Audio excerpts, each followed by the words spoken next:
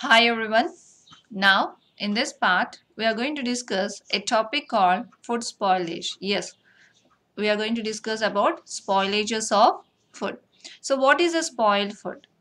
The food that is not fit for human consumption is often referred to as spoiled food, isn't it? So, the undesirable deterioration of the food quality that may result in off order of taste and appearance of the food is often being called as spoiled one. So in simple terms, the food that is not fit for human consumption is often referred as spoiled.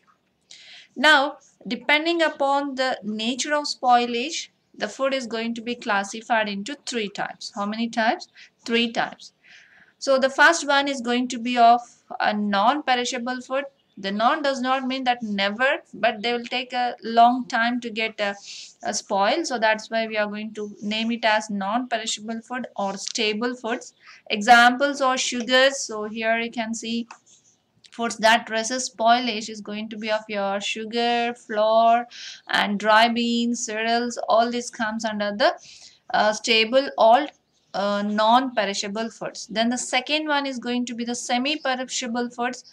Uh, Take your potatoes, nut meats, and some apples, which can be stayed without having any spoilage for few days, not more days, but few days. Okay, and then the third type of the foods are going to be of perishable foods, where immediately within hours they are going to be spoiled. So those are all called as perishable foods. So meat, fish, eggs, fruits, vegetables, milk, all these comes under the perishable food. So look at this picture. So these are all going to have the foods that spoil quickly are called as perishable foods, and the one that resists the spoilage immediately is going to be called as stable or non-perishable foods. Okay, and then coming to the uh, what are the factors that are involved in causing this uh, food spoilage are going to have the different aspects.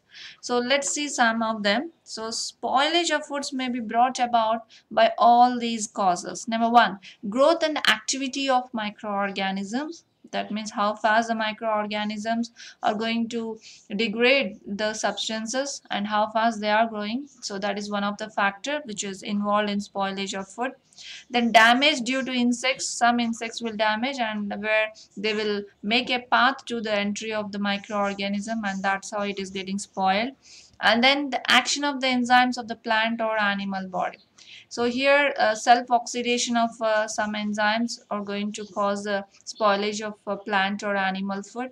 And then certain chemical reactions other than enzymatic reactions are also going to be involved in the spoilage of food. And then some physical changes that are occurring due to freezing, burning, drying, or pressure. So these all are some of the factors which are going to be the main causes of food spoilage. A fruit product may be unacceptable, that we are not going to accept to the reasons that I told you, isn't it? By large and most food spoilage is mainly because of the microbial activity. Though we have discussed all these things, but by a large and most food spoilage is mainly occurring because of this activity of microorganisms. Now, in this topic, we are going to discuss with the spoilage of some important food commodities. So before that, how do you recognize or what are the signs that we will come to know whether the food is spoiled or not? Here just I have mentioned it. Odor. So obviously when you are going to smell the bad odor or offense odor, obviously you say that the food is spoiled. So that odor is mainly because of breakdown of proteins, that we call it as putrefaction. Example, rotten egg. And then sliminess, so where you can see some sort of a sliminess on the foods. And then discoloration, so you can see here the orange, nice orange color was changed into some other color by mold, where it's going to be of a green mold on citrus fruit. Okay, then souring of milk, where the milk taste is going to be changed. Okay, and then gas formation. So here in the containers you can see the formation of the gas, mainly Meat becomes spongy, swollen, canned foods. Okay, so these are all the some of the signs where you are going to find whether the food is going to be spoiled or not. And let's see some important food commodities that we are going to discuss in detail. So here are fresh fruit and vegetables. Spoilage we are going to discuss. Then the spoilage of the meat we will discuss in detail. Spoilage of the fish and some of the canned foods. Okay, so these all four commodities we are going to discuss about the spoilage in detail. See here, these are the vegetables that are tomatoes, where they're going to be spoiled by certain fungal. Okay, and here are the strawberries, fruits obviously. So these are also going to be spoiled by some microorganism. And here is the spoiled meat, and here is the spoiled fish, and here the canned food that was spoiled. Okay, so we will discuss in detail about all these things. So let's come to the first one, spoilage of fruits. So the degree of specificity shown by many species of molds and are going to have the active in spoilage of the harvested fruits in the marketplace or the domestic fruit bowl.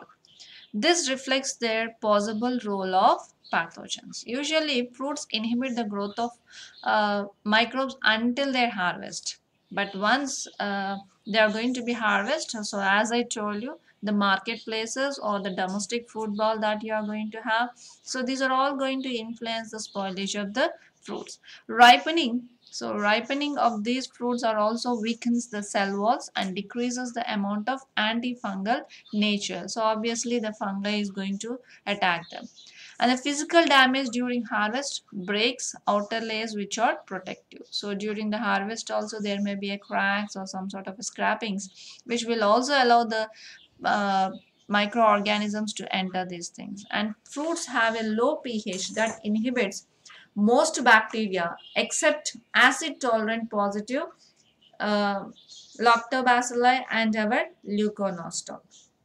And then coming to molds, and these molds are going to have the tolerant of acidic conditions. So pH is going to be high in the fruit, so obviously uh, fruits are not going to be of damaged by majorly by the bacteria, but majority of the microorganisms which are involved in the spoilage of the fruits are molds. Because of having the high rich content of the carbohydrate, obviously the pH will be acidic in condition. So obviously the molds loves to grow in the acidic pH, and they are going to grow. So here is the example of some apples and pears where you are going to see, and the bacteria, sorry, the organism which is involved in causing this kind of spoilage is Penicillium expansum.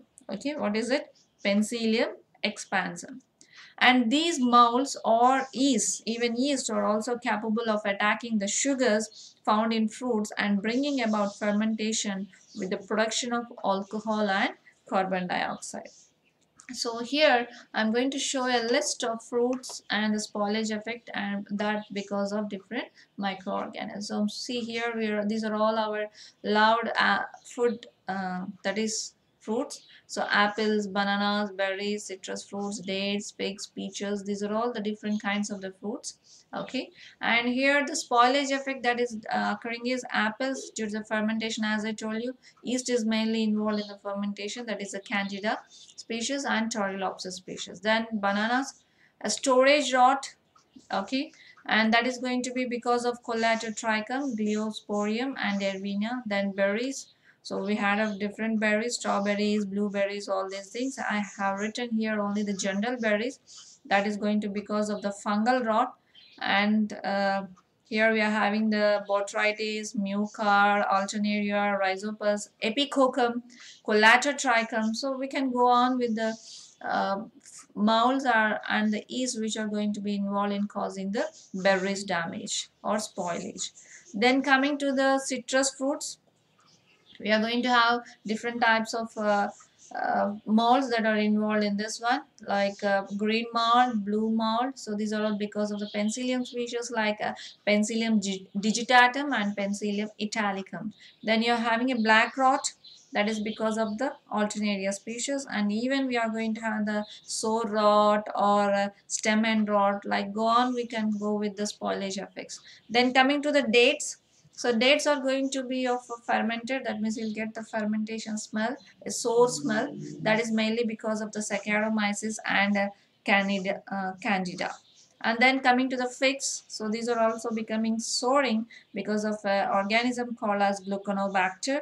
And even the peaches are going to have the brown rot, that is because of Monilina fructicola or sclerotina. And even they are getting peaches are going to get decayed, and that is because of mainly Rhizopus stolonifer. Okay, so these are the few fruits and their spoilage effect by different microorganisms. So look at these pictures. So here are the apples. Apples are getting fermented by these yeast species, that is Candida, Torulopsis, Pichia, etc. And the bananas, I told you the bananas are going to have the crown rot, storage rot, black rot, all these things by different organisms. And the citrus fruits are going to have this soft rot or the black rot, is all because of penicillium and the alternaria. And berries, I told you in general, I told you here I'm showing the strawberry. Okay, so here in the strawberry you are going to have this kind of the damage is because of alternaria, and this kind of the damage is being botrytis gray mold, and then this is all because of some other rot. Okay, so here you can see here the gray mold rot is going to be because of botrytis cinerea. Okay, and then these are all the different kinds of pictures showing or representing the defects of foods, these foods caused by these organisms. Okay, so next we will move to the spoilage of vegetables. So here in the vegetables, majorly these vegetables, as we know, contains a more water, isn't it? And the higher pH values of the tissue of vegetables makes them more affected by bacterial invasion than fruits. See, in the fruits we have seen only the molds and the yeast are mainly involved in the damage, but here in the vegetables we will find bacteria are going to be more invasive than the yeast and the molds. The bacteria involved are usually pectinolytic species. Sorry, it's a pectinolytic activity of microorganisms or especially involved in the spoilage of these fresh fruits that are looking so yummy. Okay, and the pectinolytic uh, bacteria is going to be example is gram negative Erwinia, Pseudomonas, Xanthomonas, Clostridium, and some non-sporing gram positive bacteria, Corynebacterium. Okay, Spenidonicum are the best examples of these pectinolytic bacteria which are involved in the spoilage of fruits. Then what is this pectinolytic? Okay, this pectin, the major component between the cells making up plant tissue. Okay, the pectin is a major component between the cells making up plant tissue, and once if it is going to be broken down by the tissue loses its integrity. So if these bacteria comes and damages that pectin, and the tissue loses its integrity and individuality, and plants are more easily invaded and killed. So this is what how the bacteria is going to target the pectin compound that is present in the cells, and that is going to degrade it. Okay, and then the onset and rate of spoilage will depend upon the interactions between the physiological changes occurring in the tissues after harvest and changes in the microbial activity. What is that microbial activity? It is pectinolytic. Okay, and the presence of water on the surface will allow access of motile bacteria such as Erwinia, Pseudomonas to wounds and causes the food spoilage. And here some starches, sugars are metabolized next, and unpleasant odors and the flavors develop along with the lactic acid and ethanol. Okay, so these are the few things or the reactions that are occurring in the spoilage of different vegetables. So let's have a quick review of some foods, that is vegetables, and what are the defects that are occurring and organisms involved in it. So the first one is the beans. So obviously we know. So here are the black spots. These are all because of anthracnose organism that is causing is Colatotrichum, and the blight disease is because of xanthomonas. Okay, and then carrots you often see like this when you are going to preserve it for longer time.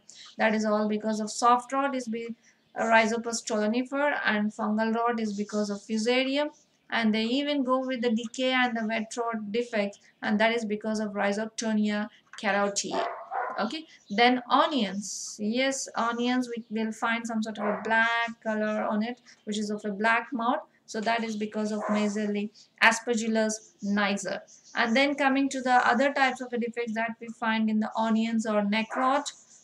So that is all because of botrytis li, and the rot is because of Pseudomonas sepaceae. So here you can see the pictures of defects of onions. Then coming to the potatoes, okay, so if you are going to see your potatoes like this, it's going to be of dry rot or the ring rot, that because of two other uh, organisms, that is Corynebacterium and the fusarium is a mold. Okay, then coming to tomatoes, more often we see this one, isn't it? So tomatoes are getting fermented defect, that is because of Candida and Pichia yeast species. And then fungal rot is mainly because of Aspergillus. You are going to see a black color surface on the tomato. So that is because of this Aspergillus species. And then bacterial spot is because of Xanthomonas species. And then soft rot is because of Bisocalmus fulva. So these are the different bacteria and fungi which are involved in the spoilage of different vegetables. So this is how we will end this topic with spoilage of vegetables and the fruits and the introduction of the food spoilage, and we will discuss about this spoilage of meat and spoilage of fish in the next part. Thank you.